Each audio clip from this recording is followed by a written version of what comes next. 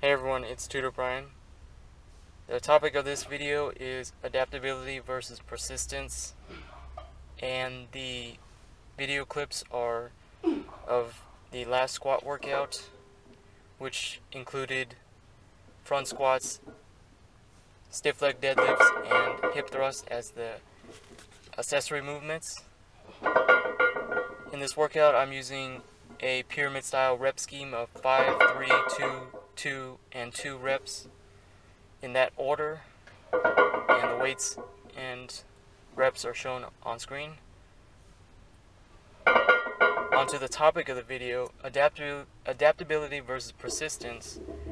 One is the ability of the body or mind to adjust to any sort of imposed demand upon it. And the other is something I like to think about as the point in between consistency and stubbornness. One is kind of good, the other is not so good, and persistence is kind of like right in between. You can persist in something in a positive way, or you can persist in something in a negative way. With the subject of adaptability, it can be surprising and sometimes awe-inspiring how capable the human body is of adapting, of changing, adjusting to the situation to meet any sort of, physical stress or mental stress or challenge presented to it.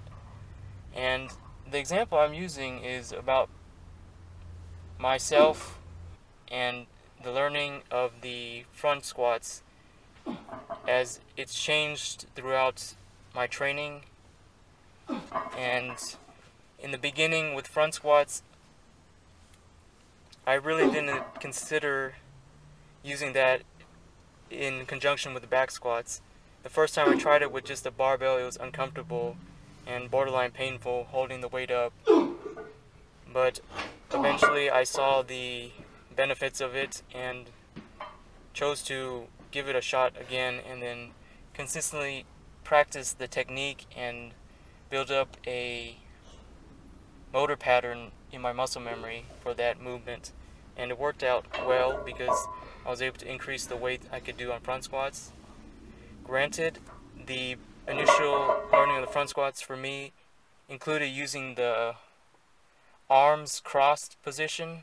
So basically the weight is laying on the shoulders and then the arms are folded over them like an X shape.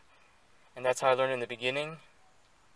However, eventually over time I wanted to give the true front rack position, like the textbook way, a try. So I believed in the ability of my body to adapt to the situation, even though several times I gave it a shot and it was sometimes painful at the wrist joints and maybe the elbow or the shoulders, because that front rack position, it can be kind of tricky if you don't master the technique first or find what works best for you. So it took some time getting used to, and even though the first few times were kind of painful, I could have persisted in doing it the old way and not giving a new way a try and not opening myself up to the opportunities and possibilities that were on the table. But I gave it a shot, and I chose to have faith in the adaptability of the body to learning that front rack position. And over time I discovered that I didn't have to, put my wrist in a compromised position just to do that front rack position. I could rely on the external rotation of the shoulders and flexibility in the elbows and shoulder joints to compensate where my wrist may have been a weak point. And now I'm starting to get the front rack position, and that now that instead of persisting with doing it the old way, the only way I knew how, I chose to open up to a new style, and it worked out well. And I feel like this was the last piece of the puzzle to complete my lifting repertoire with all the different movements I'm able to perform now. And my technique and form is something that I like to hang my hat on, even though I may not be able to lift jaw-dropping numbers. Having good technique is something that I like to be able to consistently try to master each and every workout. And so adaptability is positive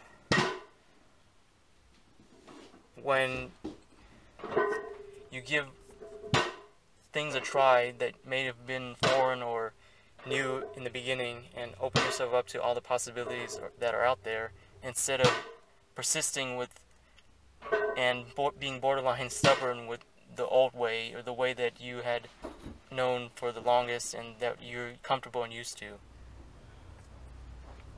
And that's a wrap for this video. Hope you enjoyed, and I hope the information was informative and maybe educational. Thanks for watching.